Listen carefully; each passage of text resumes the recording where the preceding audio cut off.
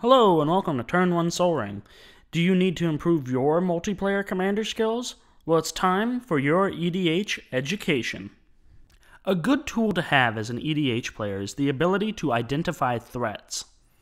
Players with this ability are able to stop another player from getting their win cons out and can effectively get theirs out and win. Identifying threats is essentially asking two questions. What does this do to me and my game plan? And what does it do for my opponent?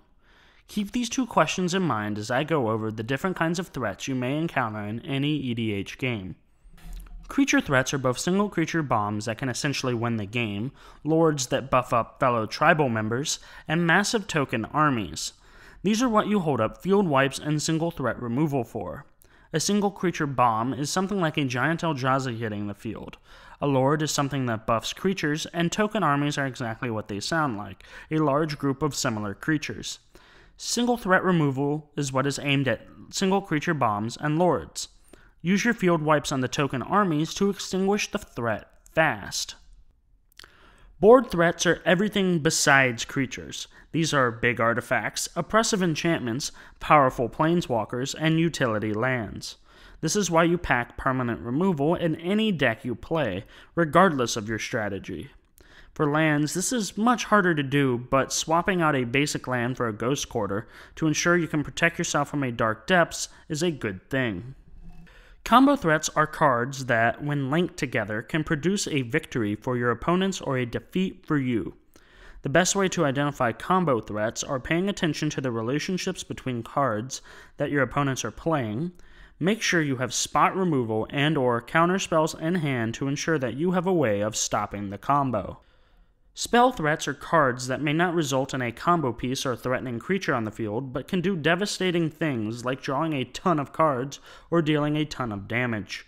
These are relatively easy to identify and usually require a counterspell or other preventive measure to deal with it. Attrition threats are cards that slowly give a player an advantage or disadvantage over the course of a game.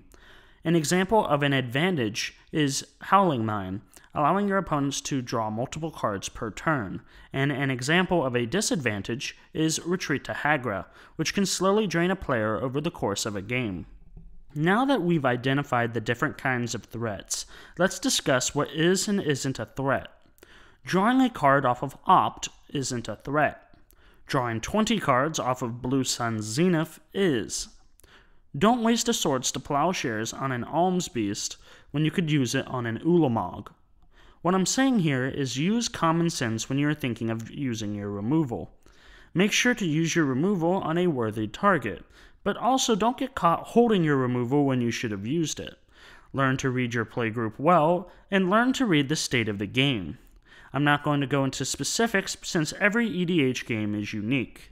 Thanks for watching the video. If you think I forgot something, leave it in the comments section below. If you enjoyed the video, leave a like, and if you want to help support the channel, subscribe and make sure to hit that bell so you know when the next Turn 1 Sol Ring video is uploaded. As always, everyone, have a good one.